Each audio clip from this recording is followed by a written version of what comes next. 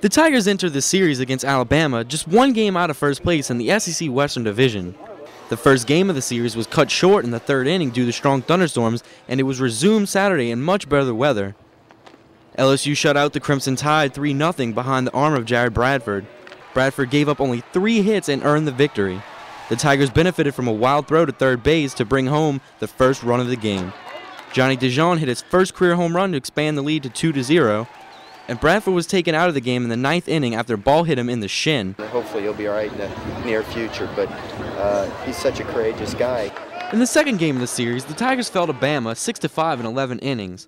In the rubber match, LSU defeated the Tide 9-7 to win the weekend series. The lead changed 3 times, but the Tigers prevailed after 14 hits.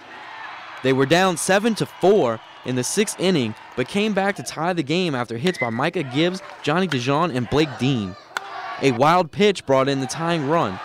LSU would get the go-ahead run in the 7th and an insurance run in the 8th. Paul Bertassini was credited with the win. This is big for us now. We might be in second, we might be in third. We just keep on climbing. I'll tell you, these SEC series, you think you get used to them after a while. I told the players I feel like I've gone 15 rounds with Ali this weekend. After winning the series, the Tigers are in 3rd place in the Western Division, 2 games behind Ole Miss. Reporting for Sports Showtime, I'm Troy Gaulden.